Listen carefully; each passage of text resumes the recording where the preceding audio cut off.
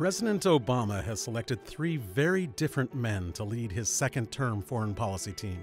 He's picked John Kerry, a Democratic senator from Massachusetts, to be Secretary of State, Chuck Hagel, a Republican former senator from Nebraska, to be Secretary of Defense, and John Brennan, a career intelligence officer, to be Director of the CIA.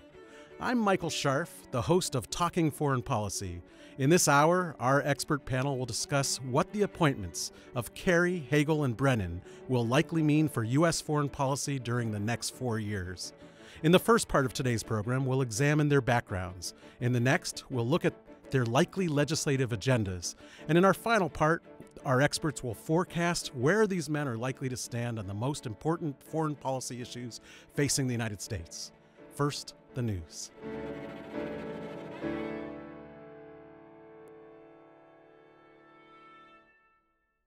Welcome back to Talking Foreign Policy. I'm Michael Scharf, the Associate Dean at Case Western Reserve University School of Law.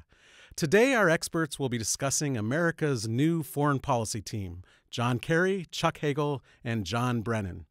If you're joining this program for the first time, the format we use is sort of a radio version of the McLaughlin Hour. Our panel consists of a military expert, Mike Newton, an ethicist, Shannon French, an international law professor, Milena Sterio, and we may be joined by Melissa Waters, a human rights expert from our NPR affiliate in St. Louis. Let's start our conversation with Milena Sterio. Milena, you're a professor at Cleveland Marshall College of Law. You've been on the program before, and it's great to have you back. Thank you. It's a pleasure to be here. Can you give us some background about the three positions, Secretary of State, Secretary of Defense, and Director of the CIA? What does each do, and which is the most powerful of the trio? So all four positions are extremely powerful. The Secretary of State and the Secretary of Defense positions are officially among the four most prominent cabinet positions. And in terms of an official hierarchy of positions, when you look at the presidential line of succession, the Secretary of State position is number 4, the Secretary of Defense is number 6. The CIA director is not mentioned, but of course, I think everybody understands how powerful this position is. And you've mentioned 4 positions. We're focusing on 3, but of course the 4th is the NSA, the National Security Advisor. Exactly. Now, in terms of what they do, the Secretary of State heads the State Department and is basically in charge of foreign relations and diplomacy. The Secretary of Defense heads the Defense Department, is the head of our Army, Navy, and Air Force. And then the Director of the CIA heads all of our intelligence operations. All 4 are extremely powerful positions. So we're about to have a new foreign policy leadership, and it could really make a difference in the direction of our country. Mike Newton, you have joined our program before. It's good to have you back. Mike is a former colonel in the Judge Advocate General Corps. He's now a professor at Vanderbilt. Mike, let me start out with a question for you. Yeah, good. You know Susan Rice. Yep. You've worked with her back when you were at the State Department. She was, until recently, and currently is, the U.S. ambassador to the United Nations. Mm-hmm. And she was President Obama's first choice for Secretary of State. Why did Ambassador Rice withdraw her name from the nomination last month? Well, I think one of the things that has to be said is that initially she's done yeoman's work in the position in New York. The position at the U.S. delegation to the United Nations is an extremely difficult job, and she's, by all accounts, done an incredible job behind the scenes, brokering some very fractured coalitions and obviously the very difficult issues. The movement, really a promotion to Secretary of State, would have been something that I think would have been very much in her personal desires and career interests. Essentially she withdrew in the aftermath of the Benghazi controversy. The facts are still not clearly established exactly what her talking points were, who changed allegedly from the intel community to her. The fact is that she went on all the talk shows as the face of the administration, not just to the American people, but to the world, with what were demonstrably false facts. But from her perspective, she says, I was using with the information that I was provided, which is actually true. So the short answer is I think she withdrew 2 parts prudence, 1 part policy, to really keep the focus on advancing U.S. policy interests, knowing that a long, drawn-out confirmation battle would detract from our interests at a very critical point in our relations with all the other things going on in the world. And that seems to be playing out. It seems that John Kerry is not having a problem with his confirmation. But let me ask you, since you know Susan Rice, you know her background as someone who's risen up through the State Department and has fought these battles from that point of view, whereas John Kerry comes from the legislative side, how do you think Kerry would compare with her in terms of his approach, especially to human rights? Well, I think on the human rights portfolio, it's important to remember that because you're not having a huge change in administration, there will certainly be a number of people at the second and third tiers that are moving in and out. But the structure of the bureaucracy is going to remain in place, which is actually at this critical time in U.S. relations one of those subtle things that I think is very important as we move forward. On the particular human rights portfolio, in the first term, there were some things done that are potentially very significant for things like Syria, for humanitarian relief operations, et cetera. And those things all stay the same. Those people all stay in place. What Senator Kerry will bring, if he's confirmed, I think is the ability to really engage with Congress in much the same way that Secretary Clinton did. You know, she knew the people. There were many of her friends, and that's critically important. Now, let me go back to Milena. You were telling us about the different roles that these people played, and you mentioned the National Security Advisor. There are reports that Susan Rice could be named the next National Security Advisor when Tom Donilon, who currently has that post, steps down in about a year. How would her appointment to that position affect John Kerry's effectiveness as Secretary of State and his access to the White House? Well, I don't think that John Kerry would be undermined in his position in any significant way, because those are pretty much the Secretary of State, the National Security Advisor. Those are distinct positions. They do have to work together on many different issues, but they're very different positions. Susan Rice, if she were appointed National Security Advisor, she would have to work very closely with the president, and by all accounts, she does enjoy a very close relationship with the president. So that might be a good thing. And from what Mike mentioned earlier, it might be a good thing that we have someone like John Kerry, who has been the chairman of the Senate Foreign Relations Committee and knows the senators, probably knows many of the congressmen, who will be able to work closely with both houses. Well, and I'm thinking back to history. You had a strong national security advisor with Henry Kissinger, and that made all sorts of problems for his Secretary of State at the time. Condoleezza Rice, a more recent example, was very strong and had more power, it seemed, than the Secretary of State, Colin Powell, at the time. Let me ask Shannon French. Shannon, you taught at the Navy Academy in Annapolis before coming to Case Western to head the Inamori International Center for Ethics and Excellence. What do you think the relationship would be if someone like Susan Rice is closer to the president in proximity than the Secretary of State? Well, I think one of the points that Milena has already highlighted for us that's significant is that it's not as though John Kerry is not tightly linked to this administration in other ways, too. I think the long history that Kerry has established in Washington gives him great respect, and he will command that respect with the president as well. So I also, sorry to be in violent agreement, but I do think that that relationship will not, that Susan Rice's relationship won't interfere with John Kerry, and he's a heavyweight in this role, and he's got big shoes to fill. Now we're starting to. Can I disagree slightly with that, though? Go ahead, Mike. Because the problem in Washington always, and we've seen it lately in the micro, is the paralysis in the policymaking functions. So anytime there's a new shift to people, there's always going to be shifting organizational roles. And from my experience in Washington, working with the NSC and working at the highest levels of the State Department, that relationship is always in flux. And it's not just a monolithic relationship, it's always in flux depending on the issue. So it really does come down to a question of, here's a disagreement at the upper levels, who has the access, who has the funding, who has the people to really win the day. And the trick is that a really effective national security advisor can really move mountains to move the bureaucracy, or conversely, lock us into bureaucratic gridlock. All right, now we're starting to sort of psychoanalyze John Kerry. And let me ask you, Shannon, as an ethicist, the defining moment in John Kerry's early life was his return from the Vietnam War. And as we know from press accounts, what he did is he threw away his military decorations in protest at the Capitol, and then he testified before the Congress in 1971, and he accused his fellow soldiers of systematic atrocities. Do those actions suggest that John Kerry might be more of a pacifist Secretary of State than the previous occupants of that office, people like Hillary Clinton, Condoleezza Rice, Colin Powell, Madeleine Albright. Well, I mean, the moment that you're alluding to is very important historically. We're talking about over 40 years ago now, the young John Kerry in a similar committee, but in this case, speaking about his personal experiences, the horrors that he'd seen, and very famously saying this line that has definitely had some traction since then. The quote was, "How do you ask a man to be the last man to die for a mistake?"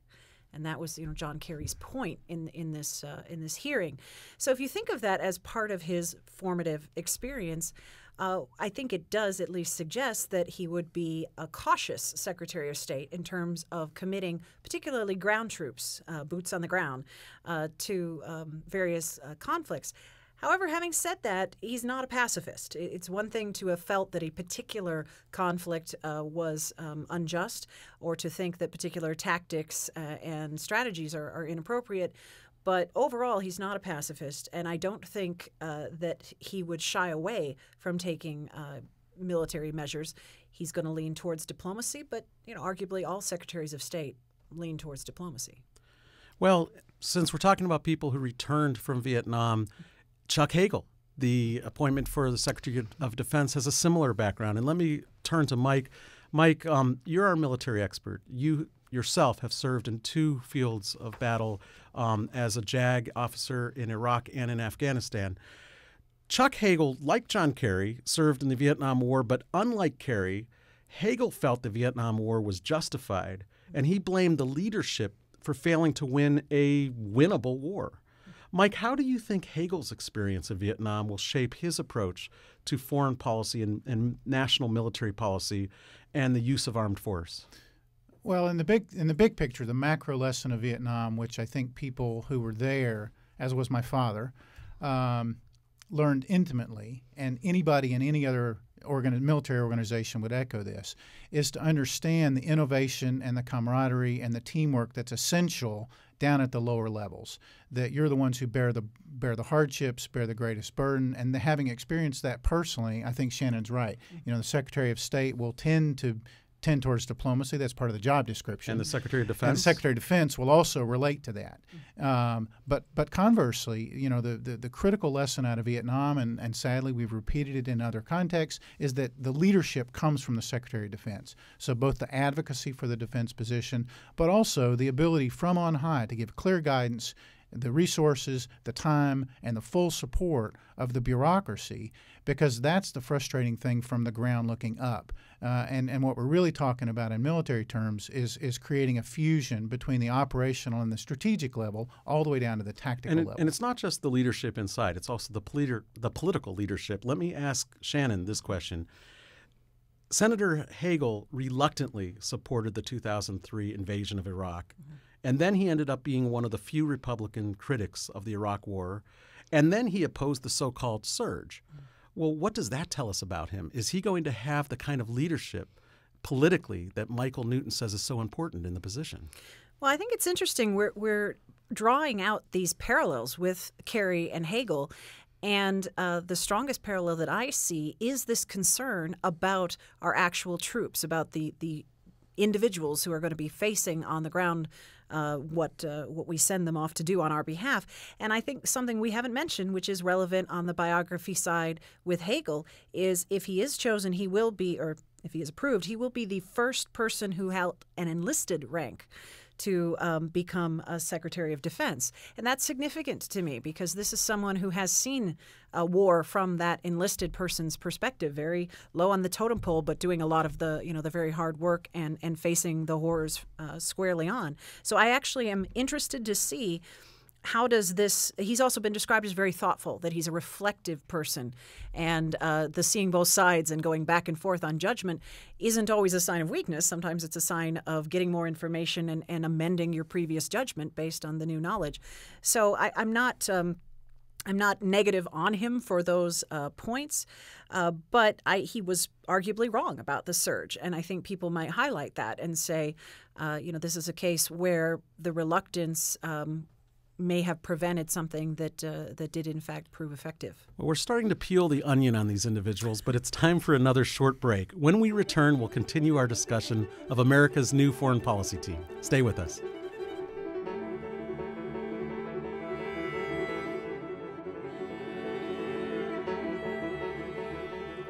Welcome back to Talking Foreign Policy, brought to you by Case Western Reserve University and WCPN 90.3 Idea Stream.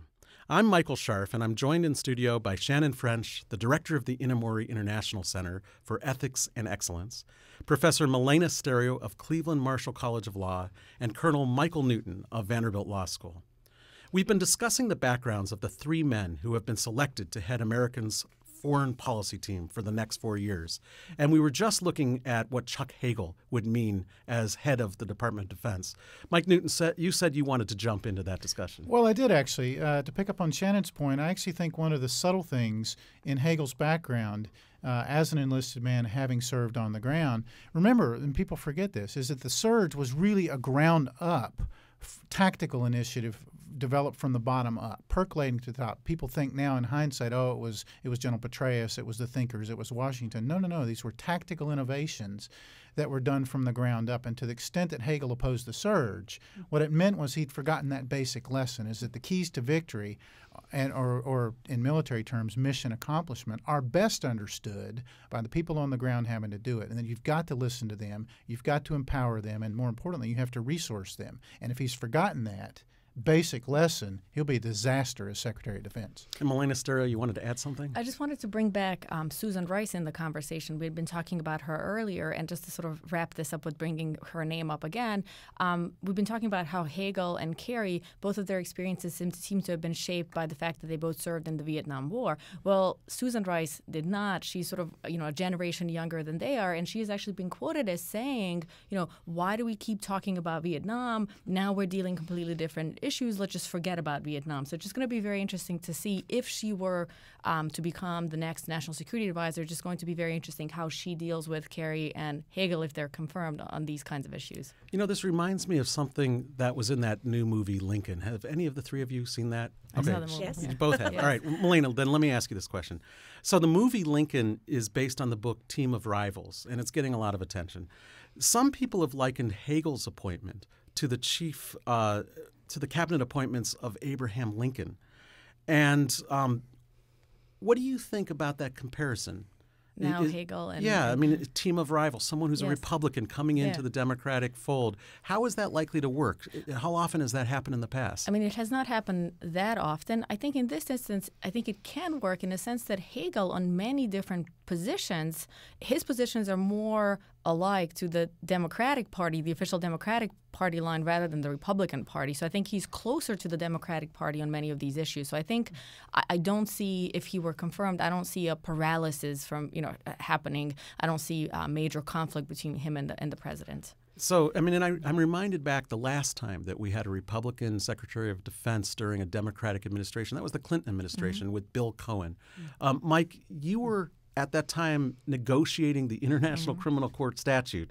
Wasn't the fact that you had the Defense Department headed by a Republican opponent of the ICC something that made it very hard for the Democratic administration to break a logjam and have a good negotiating position? Well, it did create policy paralysis, but here's the problem. It's not just because of the leadership. There's just a technical distinction. Remember that in Team of Rivals, they were all of the same party. They were personal rivals. So I don't attach much to labels, the personal rivalries and the animosities. But the important point to remember is that these are the heads of huge organizations.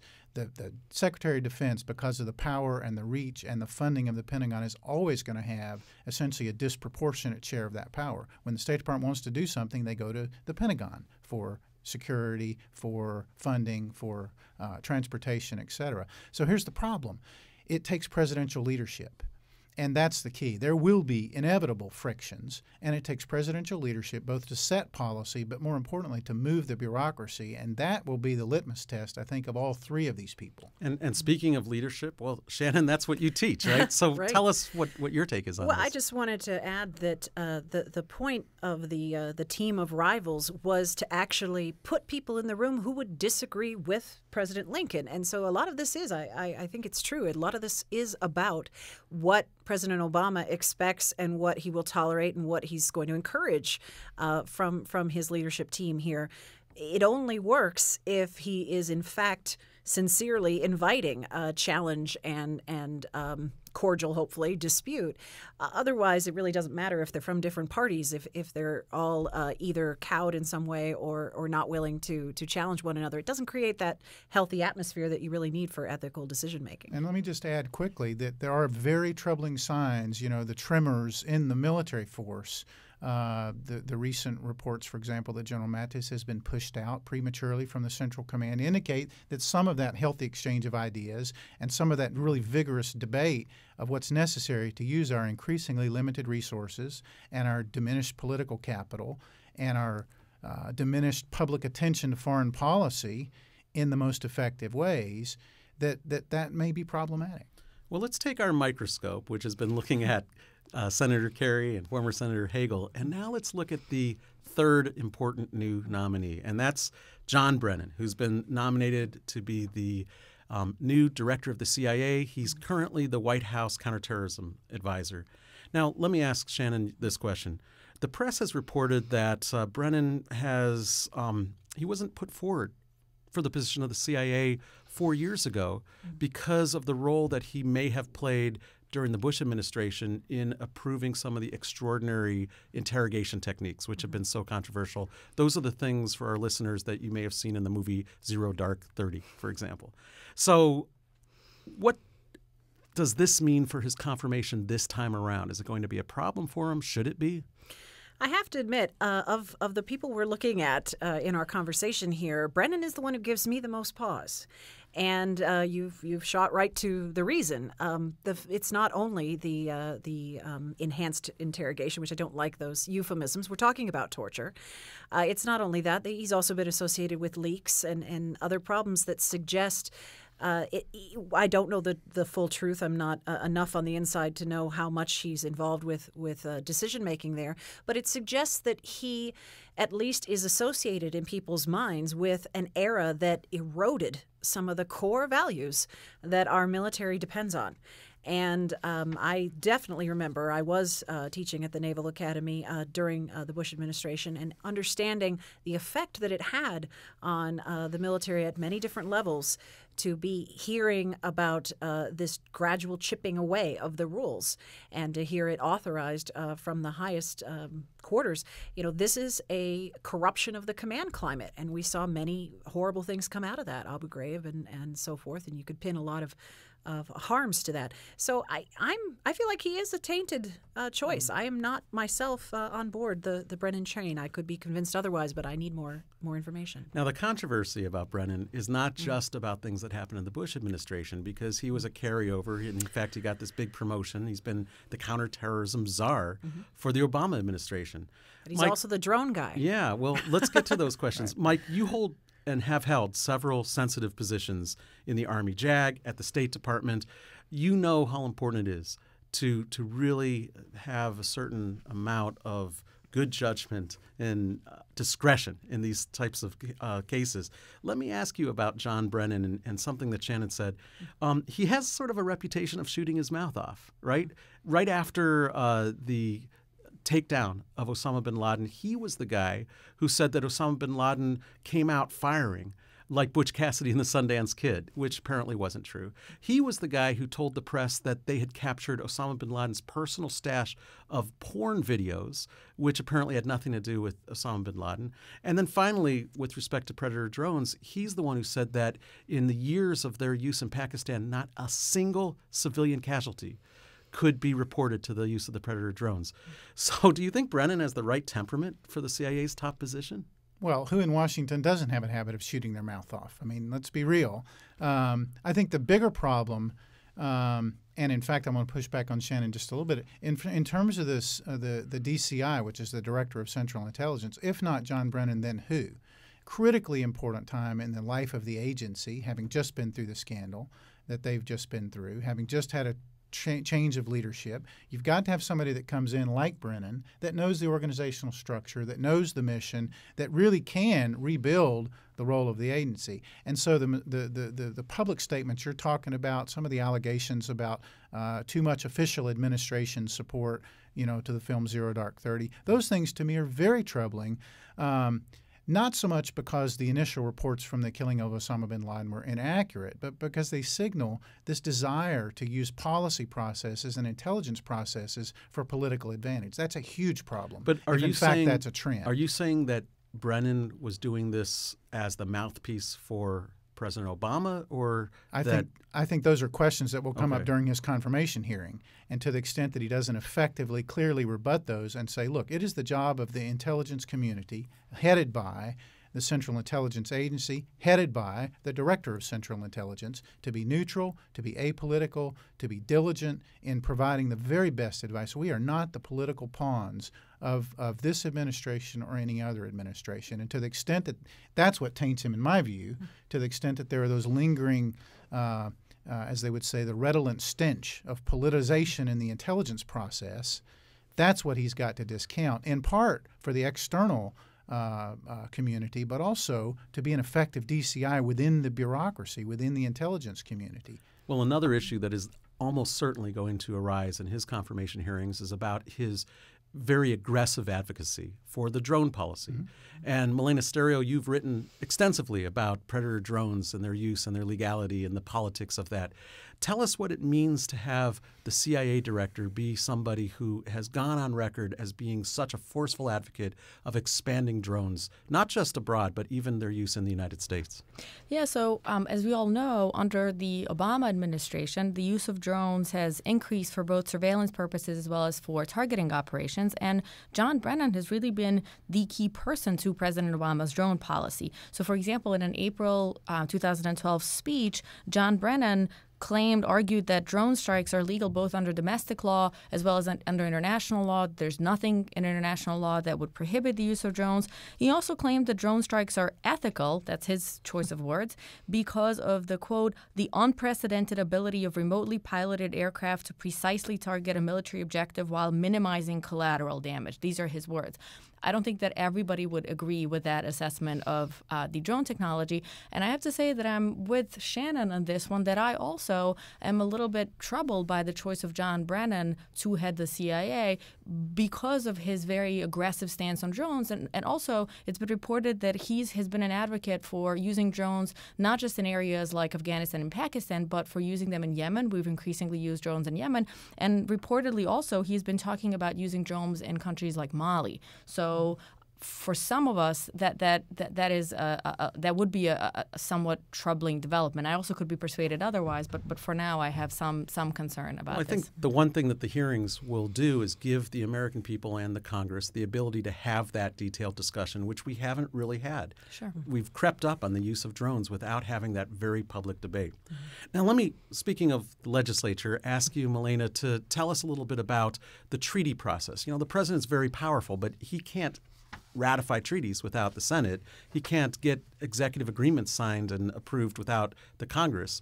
So what are the treaties that are awaiting approval that have been sort of stacked up during the last 4 years that are likely to be at issue in the coming years? So just very briefly, there are 3 different ways in which the United States can enter into international agreements. If you're talking about treaties, those come from basically Article 2 of our Constitution, and there the president needs a supermajority of 2/3 of our senators. Historically speaking, very few of our international agreements have been entered into via the treaty, the Article 2 route. So just to give you a number, between 1946 and 1999, the United States completed almost 16,000 international agreements, and only 912 of those agreements were treaties. So the other ways in which we can enter into international agreements are congressional executive agreements, where the president needs a majority of both houses, the House of Representatives and Senate, or sole executive agreements, where the president enters into an international agreement pursuant to his inherent authority as commander-in-chief. So over the last 4 years, not many treaties have been approved using that Article 2 clause where you need a supermajority of 2/3 of our senators. But there's a bunch of treaties that are called treaties, and everybody agrees they are going to have to be approved by the Senate as treaties that are really important, right? So some of the ones that come to mind are the Law of the Sea Treaty, some of the disarmament treaties, some of the human rights treaties. Let me ask the panel at large to chime in. Which ones do you think are the most important that will possibly now get a fresh start under the new 4 years of the new leadership? Well, understand that this is a process that doesn't just happen with the change of administration and the change of people. Every year the State Department prepares its master priority list and the President approves that. So there's a backlog, a huge backlog of those treaties. And there's an important principle here, which is that when the United States goes out and negotiates in good faith and we compromise, we get concessions, the other party gets concessions, and then, for example, the Law of the Sea Treaty, which is what happened, we come back, it gets locked in the Senate, which it's been now for more than 2 decades. When we try to then negotiate further treaties, other treaties, some very, very important treaties, whether they're trade agreements or human rights agreements or any other kind of agreement, the answer is, why should we give you anything when you're not going to come back and accept the legal obligations? This was the problem in the International Criminal Court negotiations.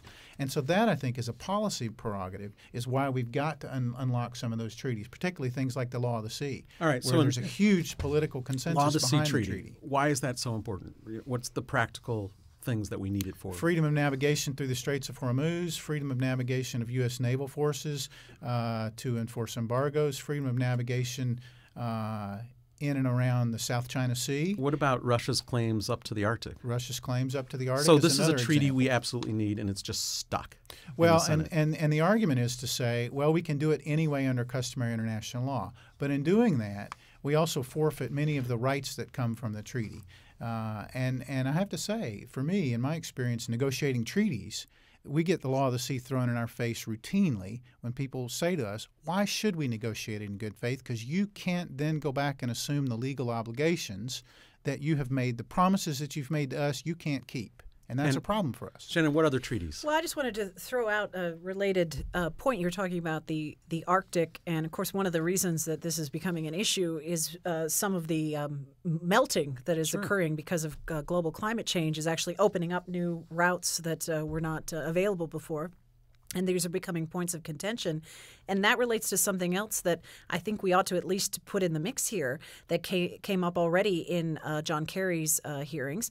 And that is that the Secretary of State has a role to play in issues regarding climate change. And some of those are international agreements as well. And I think people are really trying to take his temperature on that and figure out where he stands.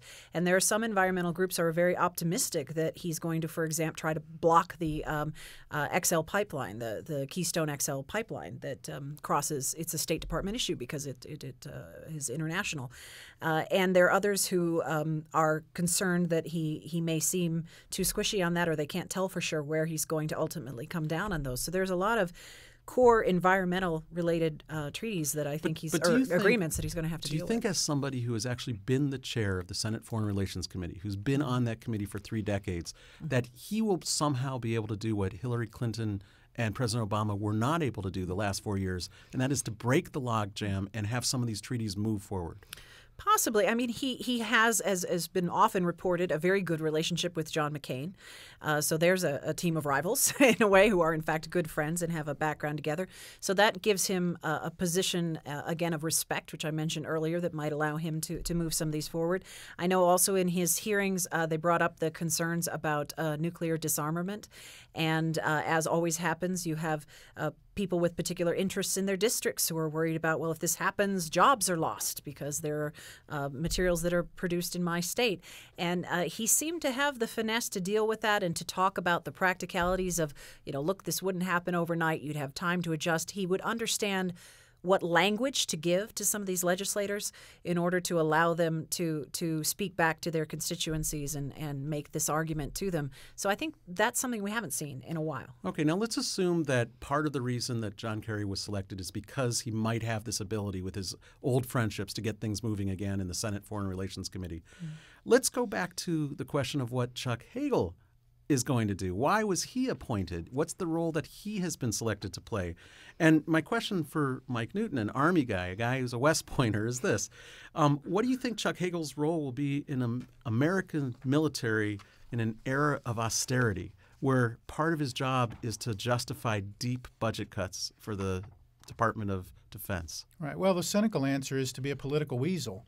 You know, it is a political appointment, and so the idea is that you're just the mouthpiece of the president. But remember, in our constitutional structure under civilian control of the military, you're also the critical liaison between military forces in the field and regional commanders, theater commanders, and the White House. There's a critical policy role. There's a deep-seated fear in the military that Senator Hagel, if he's confirmed, will simply become the mouthpiece of the White House to superimpose, to cram down people's throats in a way that's dismissive of the military professionals. It just disregards their interests, and in doing that actually undermines military effectiveness in a way, clearly it's an area of shrinking resources. The question is to do things smart and to get control of the bureaucracy and to make smart cuts. And that's the great fear, is that they won't do that. It'll become just a political process. Well, in many ways, that's more challenging than even the things that face the Secretary of State. It's time for another break. When we come back, our experts will discuss how the members of the new foreign policy team are likely to respond to the most important foreign policy issues facing the United States in the next 4 years. Stay with us.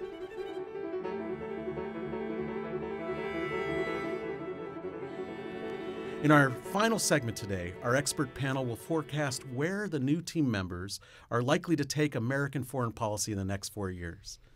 Shannon, I'm going to begin with you. There have been all sorts of reports about where these people stand. Some people believe that both Kerry and Hagel are two guys who will always err on the side of not intervening. We've heard some of that in our discussion earlier. What do you think this means for humanitarian intervention in places like Syria? Well, I think the point that has to be clarified is that the kind of intervention they are most likely to be hesitant about is the actual ground troops type of intervention, a large-scale intervention, and one that puts a large number of our troops in peril. I think it is not a fair assumption that they will be against interventions that are done by other means, such as the kind of intervention that we conducted in Libya. So I think if you look back through the history, even in the 90s, Senator Hagel himself called for ground troops in support of the intervention of Kosovo. So that's even a ground troop case. But I think Kerry has made it clear about Syria that he's had conversations with John McCain about the issue of whether some kind of support for the forces against Assad is appropriate, and when and what that support would look like. And he seems very open to at least exploring that. He's very careful, certainly at the stage he is in his confirmation, makes sense to be that careful about what he commits to paper or to the press. But he's talked about, for example, he was one of the people we were going to have speak and actually try to interact with Assad and try to make headway there diplomatically. And Kerry has made very strong statements that that's no longer possible. He's been quoted as saying that Assad's actions are inexcusable and reprehensible and so forth. So, he said that time's past, the time for engaging with him, and that Assad's the clock on his leadership is ticking. So these are not the words of someone who is against intervention. And I think we'll have to wait and see, of course, but that's not what I expect from this team. Milena or Mike, do you want to weigh in on this? Yeah, I mean, I really agree with that. And I mean, Shannon said earlier how John Kerry is really not a pacifist. So I agree with the assessment that the question is going to be whether we commit ground troops. Probably not, unless we really have to. But I do think that he would be willing to support other kinds of intervention. And in many ways, both Kerry and Hagel seem to be tilting more towards a counterterrorism strategy where you use, for example, drones, and you really go after the bad guys, neutralize the bad guys, rather than engaging in a ground kind of offensive strategy where you're going to try to protect the good guys. So it's just a question of how it's done, but I don't really see him as a pacifist either. Yeah, the problem with this, though, is that there's this sensitivity that, and Shannon sort of alluded to this, I forget her exact words, she said, well, that might put them in danger. Look, for the military, they're going to be in danger. Right. That's why they're there. That's why you're a U.S. Marine. And so there's a larger issue which says if you're going to do something in Syria, define a mission, define the terms of success, generate the political support, let the military go in, do their job, resource them properly, give them rules of engagement that are sufficient to accomplish the mission, and let them go in. Every military person in the world wants to go in, do their job, secure mission, secure victory, accomplish the mission, and go home. They're not troubled by being put into harm's way. Right. But that's why they're in the all-volunteer force. You know, that quote that I gave earlier from Kerry about not dying for a mistake is what you're highlighting, and I think there may even be a reluctance with both men to be put in a position of judging, whether this is a mistake or not because of their tie to Vietnam, which you were highlighting would not have necessarily been the case Shannon, with Susan Rice. Let me put this in the context of Afghanistan. I mean, those words of Kerry could just as well be said of our exit strategy in Afghanistan. What do you think Kerry and Hagel are likely to do in their approach to our exit from Afghanistan? Are they going to pull out all the troops? Are they going to want to leave some? Who's going to be the last man or woman in Afghanistan? Well, I think the strategy that we've seen supported so far suggests that we are never, in any of the regions that we've been recently involved, going to pull out every last man and woman. That hasn't been our approach, and nothing I've heard from any of these new leaders suggests that they're going to radically change that. So that does mean that we are going to leave people in harm's way in each of these countries. Radically fewer numbers than we have now. But I think we're going to quickly see a clash of this idealistic concept of not letting anyone die for a mistake and recognizing that you're going to have to leave people in these countries even if you do feel it was a mistake to go there in the first place. And I'm not sure, how they're going to reconcile that with their own histories. And they're extremely vulnerable in these countries. Milena, what would you add to that? Yeah, I mean, so President Obama had announced that basically the United States would withdraw combat troops, would withdraw from any combat role in Afghanistan by the end of 2014.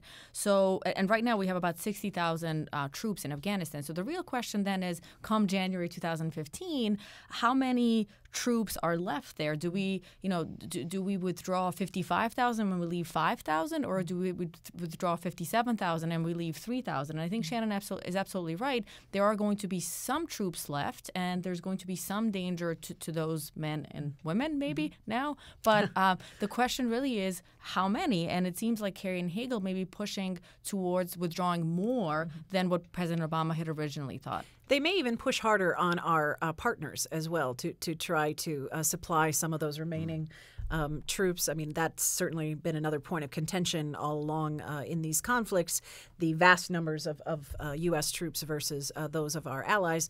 We do have some excellent, strong partners around the world. They're going to have to be good salesmen because they've got some swamp that they're going to have to sell, right? Yeah, that's true. But to me, it's not a question of how many people are there. It's a question of what they're doing. Yeah. And that's the big strategic $64,000 questions. Given this decade of war in Afghanistan, we know where we are. And in fact, we know where we would have wanted to be. We're not nearly where we would have wanted to be. For example, there are many, many Afghan forces that simply will not go on patrol without U.S. forces. And frankly, there are many coalition forces that won't go on patrol without U.S. forces or U.S. air cover, et cetera. So that's the challenge, is to shape a role where you have a designated number of troops, but that it's a mission and it's resourced appropriately that actually does some good. Mike, let me draw on your military expertise on another area.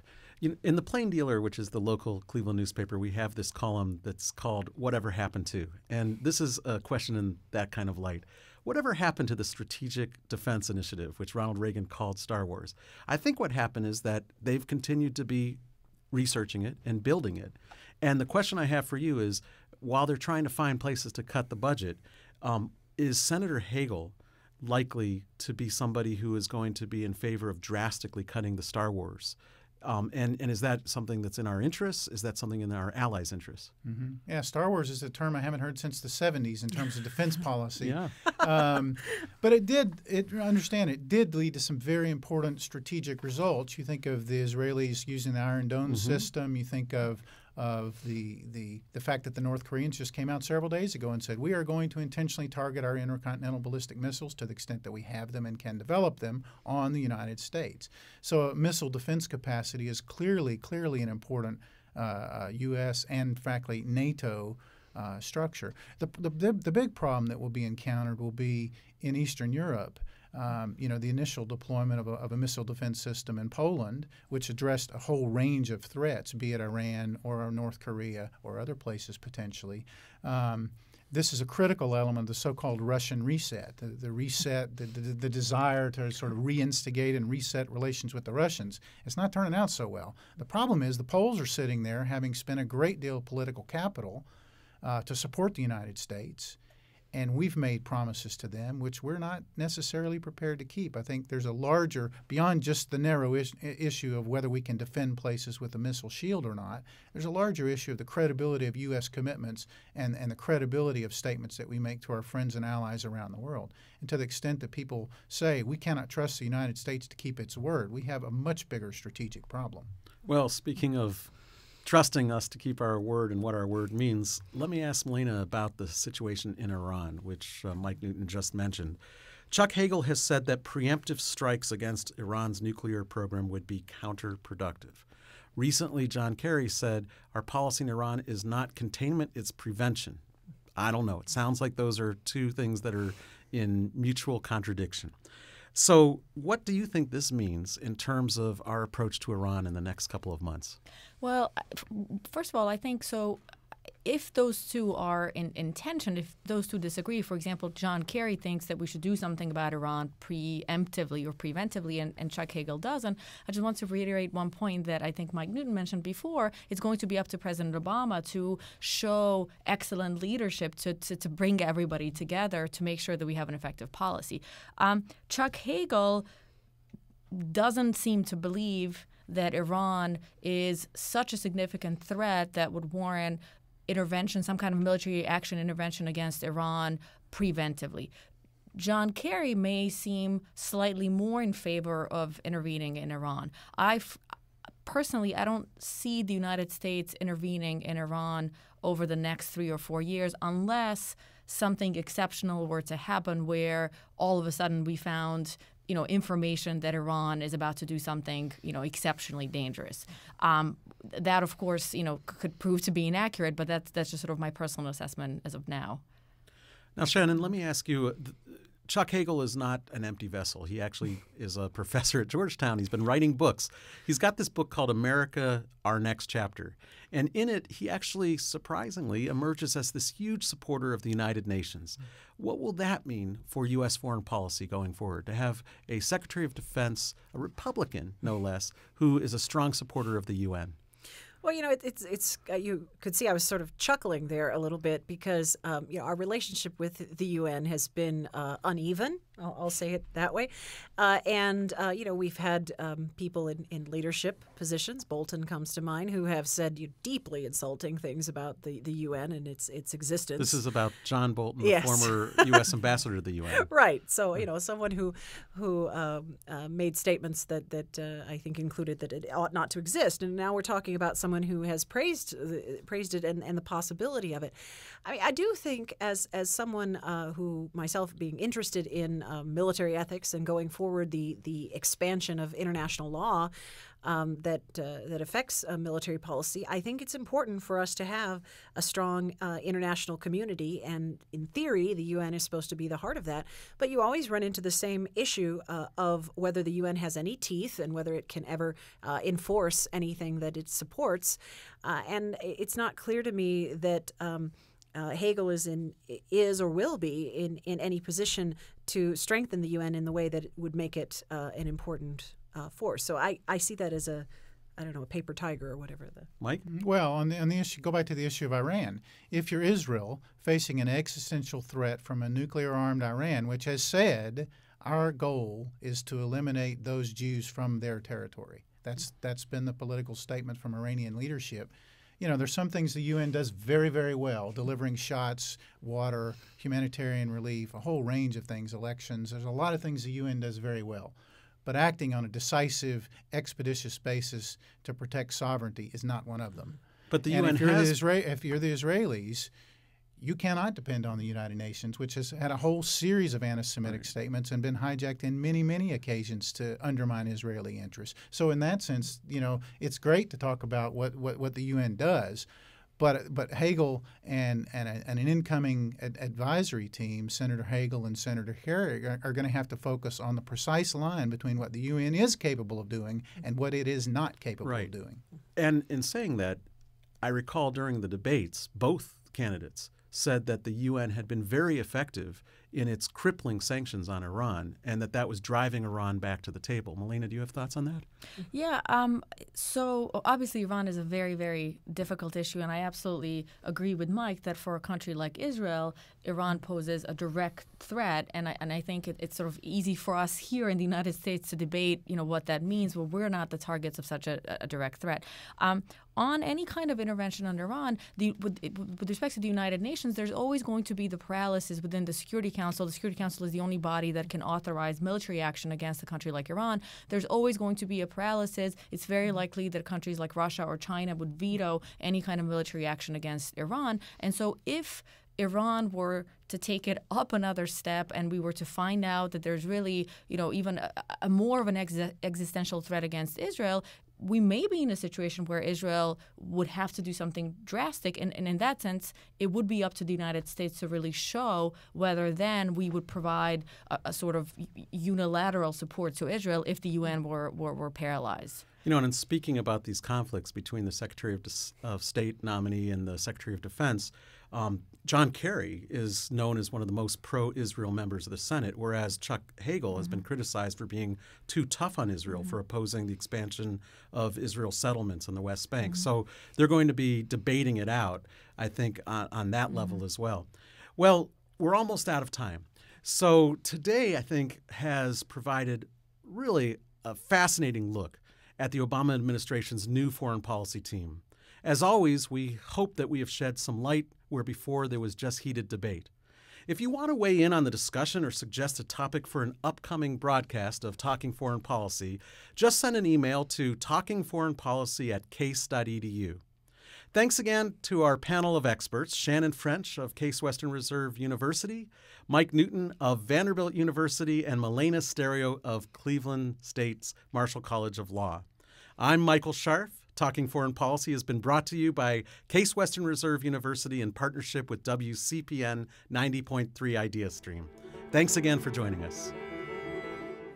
Talking Foreign Policy is a production of Case Western Reserve University and is produced in partnership with 90.3 FM WCPN Idea Stream.